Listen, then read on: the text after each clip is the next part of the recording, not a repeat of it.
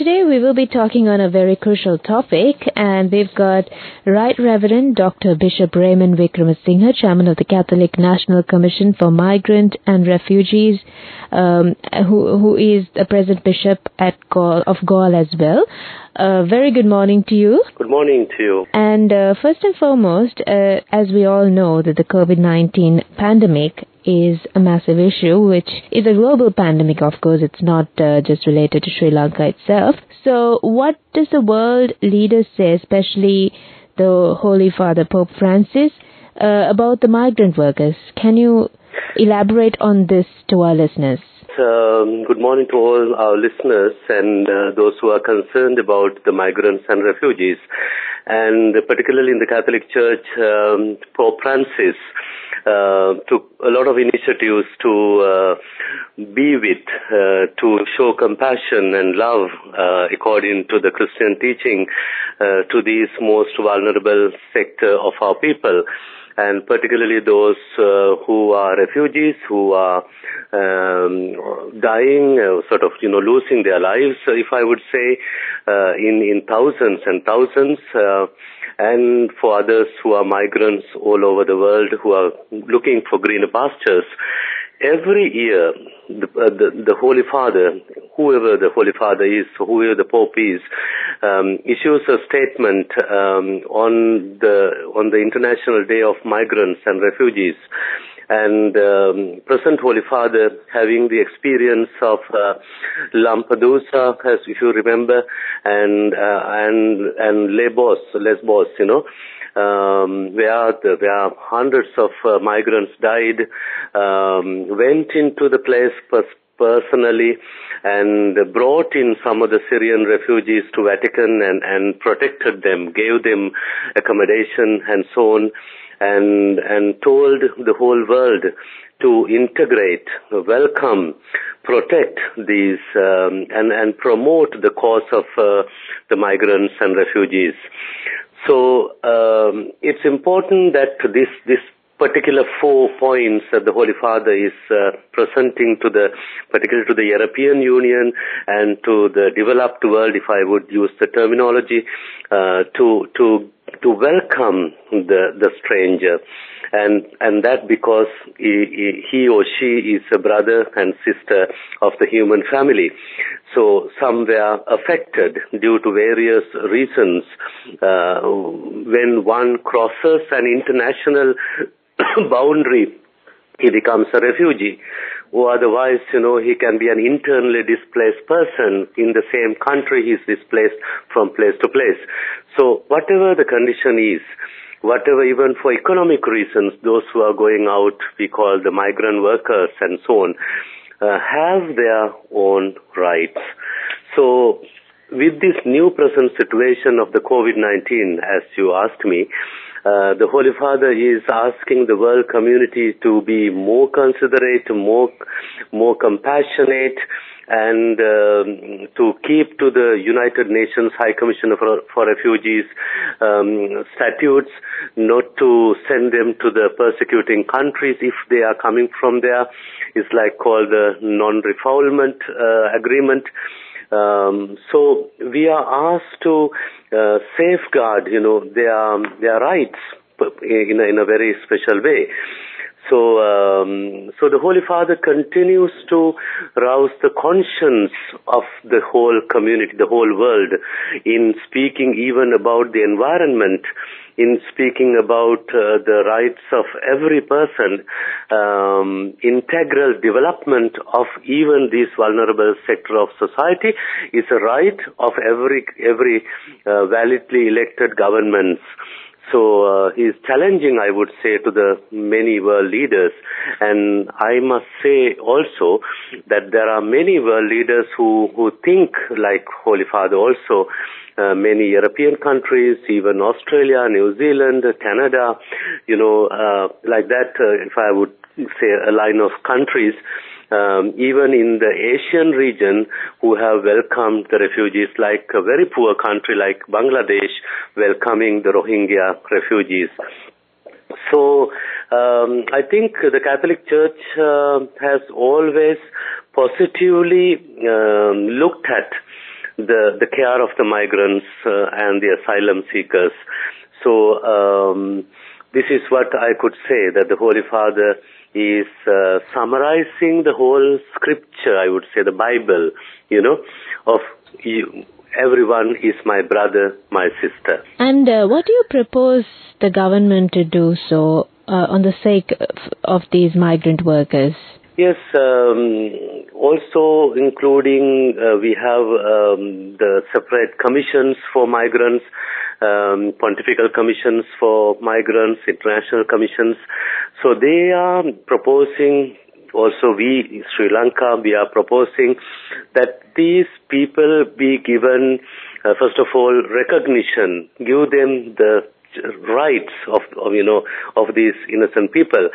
The rights for education, right for to work, to find some occupation for them to live, and rights for health care, and independently of legal status, to ensure access to national pension schemes if there are, and transferability of benefits if they are moving to another country. So they should not be like our national or stateless people. So when they come to a country, that they be treated according to the laws of the international conventions and covenants and citizenship rights. So and also they are asking to offer them like at least a temporary custody and safe foster homes for them, right? If there are unaccompanied or separated minors, that they should be taken care of well, and a very special request not to separate if the parents are there, the minors from the elders. So these are some hard truths and realities, and the church is trying to see also to their day-to-day living. Therefore, we are asking every state stakeholders to see to their provisions and so on, whatever they need every day. So in short, to make sure that they have a dignified life wherever the country that they have now landed. If they are in Sri Lanka, we would humbly request that they be welcomed and be treated like human beings. So that's what I could say, that I have also been involved in this for a long time, and in fact wrote my doctoral thesis on refugees. So I know, what I am talking about also. It's a hard fact, because some of the countries say it is called donor fatigue. They say we are tired of helping the migrants and refugees. It can be true, but I am just saying that in a very sustainable evaluation, respected evaluation, justifiable evaluation, to choose the right people who are really in need, and help our world to grow together as a human family. We are a wonderful family, whatever the caste, creed is not the matter. But we are brothers and sisters in the same human family.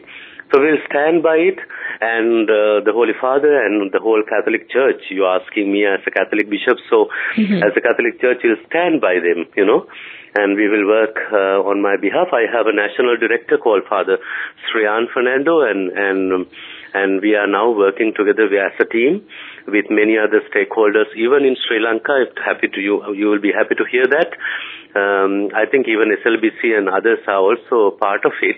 I'm very happy about it, and we will certainly work and raise a voice for them. Thank you very much. And we've been talking to Right Reverend Dr. Bishop Raymond Wickramasinghe, Chairman of the Catholic National Commission for Migrant and Refugee Workers out there, and also the present Bishop of Galle, Father Anton Sriyan, National Director of Catholic National Commission to the Migrants. Very good morning to you, Father. Good morning to all of you. And Father, can you please explain to our listeners in a layman's point of view about the present issues faced by the retainees and also the people who are still working in other countries, especially the Middle East?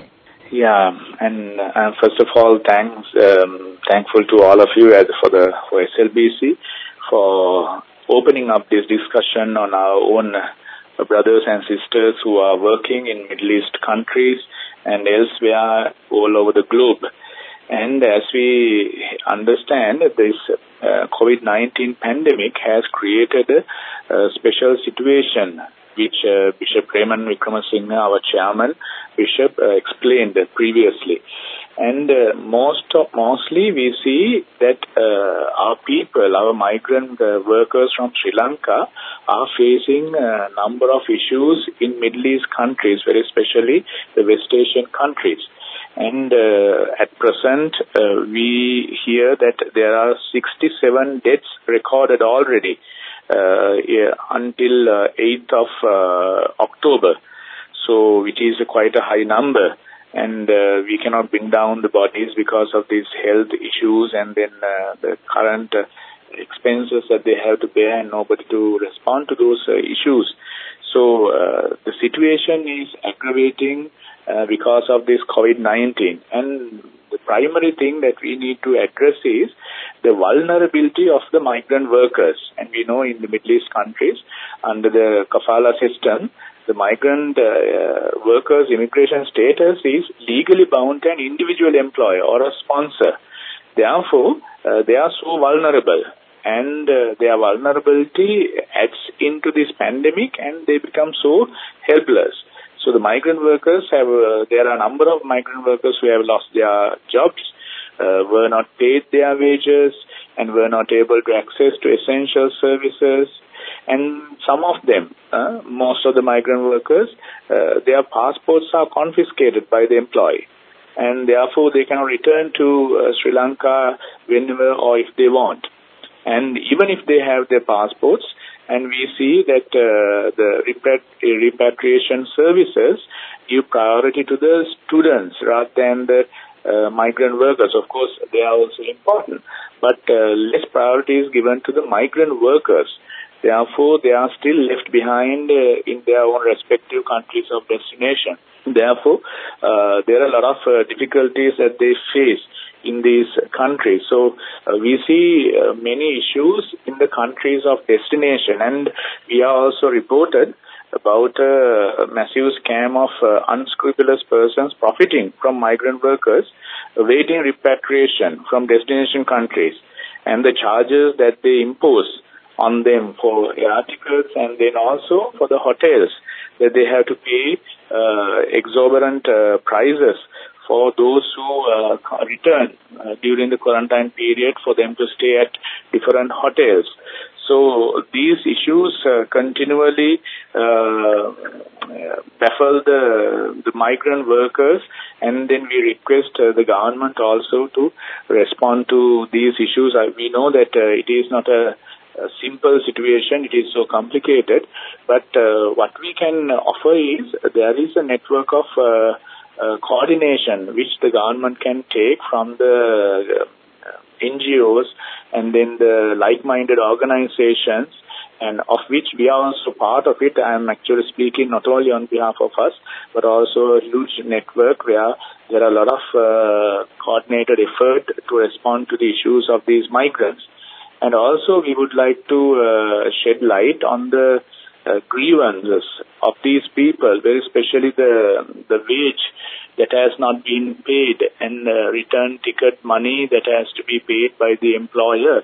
And those issues have to be addressed, of course, at the government level, government to government, and from agency to agency, and that these migrant workers who have brought a lot of revenue to this country, we have been calling them Rata Viruo, the heroes of the country. But when they are in trouble, we have not given enough priority to them. Therefore, I think we have to address those issues and also look into the returnees. Once they return, how can they invest whatever the money that they have for new businesses, and what support government can do, and so on and so forth. So then we can help them for a better social and economic reintegration. And if they are willing to migrate again, use this period to improve their skills, so that we may send skilled laborers, not unskilled laborers. So those issues are there, and we see these issues faced by our migrant brethren, both in the countries of destination and also there are returnees. And any message to the listeners, Father? Yeah, what we would request the government and the people also is we need to develop a network and calculating and evaluating the strengths of each group who would like to support. As a Catholic Church, we have our own strengths. We are linked to the international communities through our faith-based communities. So the government can take the advantage of the church to support these migrant workers. And very especially from our listeners all over the country, we also would like to request to get rid of this phobia of the returnees. We have to help them. They have been bringing foreign revenue to this country.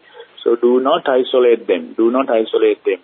Do not treat their children as strangers with fear, but help them to come back, of course, following the health guidelines given by the health authorities, respecting all those norms and regulations, but not to isolate them, not to corner them just because they have returned from abroad, but help them, welcome them and promote them, and then to integrate them.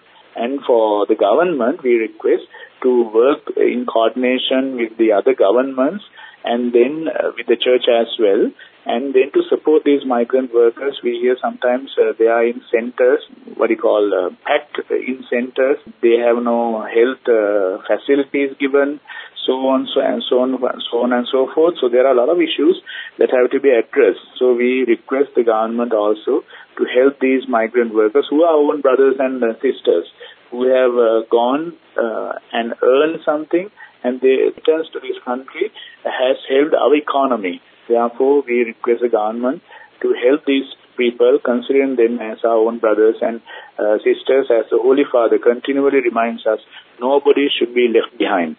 Nobody should be left behind. Nobody should be abandoned just because of his creed or caste or social status, but all have to be treated as our own brothers and sisters. So that's my request and wish for our migrant brethren and from the citizens of this beautiful country, our motherland Sri Lanka. Thank you very much, Father. And, we were speaking to the National Director of Catholic National Commission for Migrants, Father Anton Sriyan. Thank you so much for getting in touch with us. Thank you. God bless you. God bless you too.